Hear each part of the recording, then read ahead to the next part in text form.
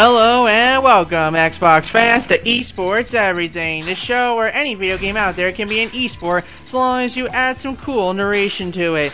Today we are watching GH Rocketron 3000 take on Informe in the Battle Pack 2 War of the Giants sealed play events. It consists of 5 matches, and if you lose 3, you're out. You get rewards based on how many matches you win and how you win them, but no matter what happens, the cards you pull from the battle pack will be added to your trunk. The Informate robot has just finished his move, leaving GH Rocketron 3000 to ponder his first turn.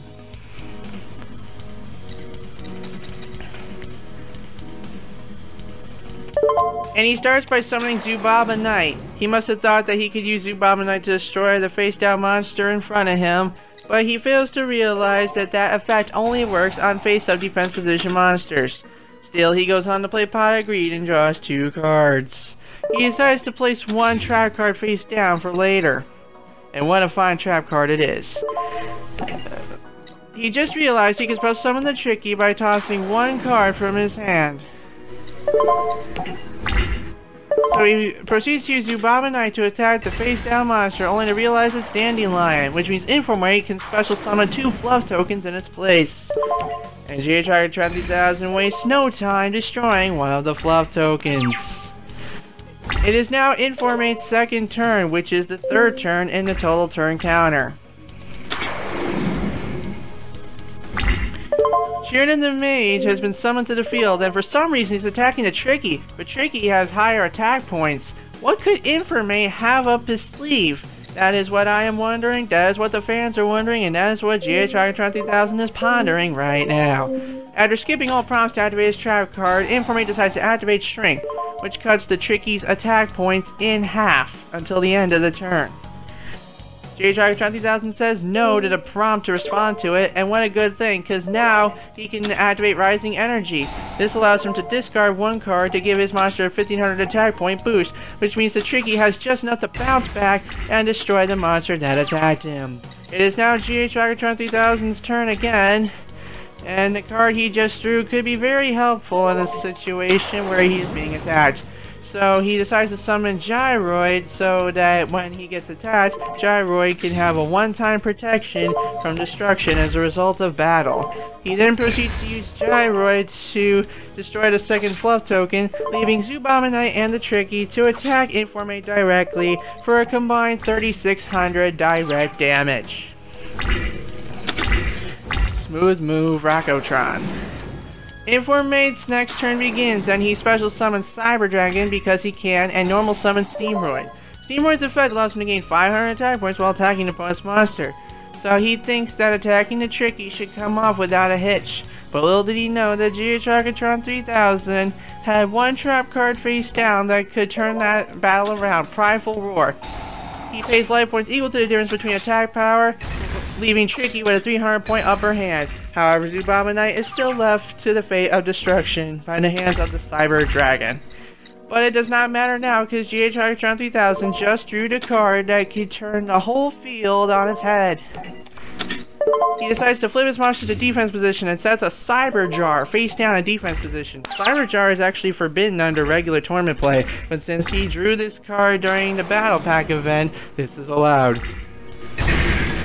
Cyber Jar destroys all monsters on both players' sides of the field. Next, both players get to excavate the top 5 cards from their deck. Of those cards, any monsters revealed among them that are level 4 and below can be special summoned to the field in face-up attack or face-down defense position. All other cards return to the owner's hand. He decides to summon Machine Lord Doctor in attack mode and Dark Resonator face down in defense mode. All the other cards are added to Informe's hand. And now it's GH Rocketron 3000's turn to excavate his top 5 cards from his deck. He reveals 2 level 4 monsters, 2 spell cards, and 1 level 8 monster. Of these, he can only summon the 2 level 4 monsters, Ape Fighter and Slate Warrior. He decides to summon both of them in attack mode. A lot of people would play Slate Warrior face down defense due to the flip effect, But since Cyberjar has given him Book of Moon, he has the ability to flip him face down on his next turn, and thus flip summon him again to activate the flip effect. J Dragatron 3000's turn has begun, and he's at that point where a lot of people don't usually stop to think. He is out of the prompts. Okay, he just got rid of him. I'm so sorry for being slow. I'm just not used to this format yet. This is a new show. He has activated Book of Moon to flip Slate Warrior face down, and he's flipping him back up to activate Slate Warrior's flip effect, giving him an additional 500 attack and defense points.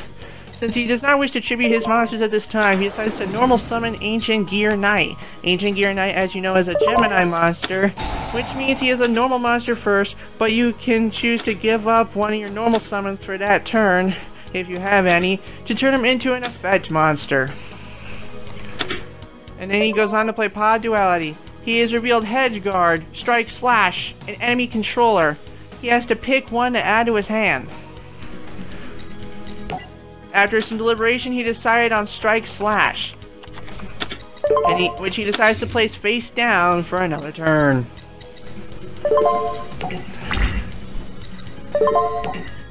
He uses Slate Warrior to attack the Tricky. The attack goes through. Ape Fighter chooses to attack the Machine Doctor. The attack goes through, and Ape Fighter's effect activates whenever he destroys a monster in battle against 300 attack. Oh, but he forgot Dark Resonator was there, and he has the one-time protection from destruction, just like Gyroid did. The opponent has summoned Fiend's Sanctuary's Metal Fiend token, and has decided to tribute both of his monsters to summon Jurak Titano. And he's decided to equip it with Malevolent Nuzzler, giving him an additional 700 attack point boost. Ancient Gear Knight is destroyed, and he never managed to use its effects.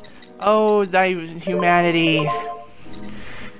At this point, GH Dragatron 3000 is searching through the opponent's graveyard.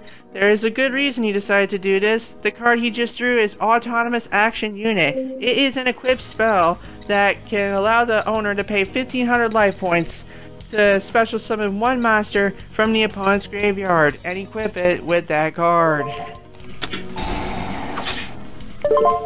After paying his dues, he takes one final glance at his opponent's graveyard to carefully decide which monster he chooses to summon. After some heavy thinking, he has decided on Hyper Ancient Shark Megalodon. It has 2900 attack points. But even with Strike Slash face down, it is not enough to take down Jurak Titano. And none of his other monsters are strong enough either. So he's decided to wait for another turn before he can attack. But first he decided to put Ape Fighter in defense, because if Ape Fighter does not attack, his increased attack goes back to normal. Why he didn't decide to put Slate Warrior in defense as well to protect his life points, I will never get. Seriously, that was a kind of messed up move. Luckily, when Slate Warrior is destroyed, the monster that destroyed it has its attack and defense lowered by 500. So I think GH Dragatron 3000 may have found an opening, and I think he's planning to pounce on it. That he is. He is using Megalodon to attack Titano and playing Strike Slash for a 700 point boost, giving him just enough to win the battle. When Malevolent Nuzzler is destroyed, Informatus decides to activate its effect, paying 500 life points to put it on the top of the deck, which makes no sense considering he has no monsters to equip it to now. This duel is just about over, unless that face down card of Informates is something that can help him defend himself against the final blow. It seems like GH Dragatron 3000 may be the winner of this duel. He flips Ape Fighter to attack position and goes in for the final blow. And it is successful! GH Dragatron 3000 has won his first match of Battle Pack 2 War of the Giants sealed play. We're gonna take a short break. We'll be right back for the second duel he takes on against another Informate. Don't miss it!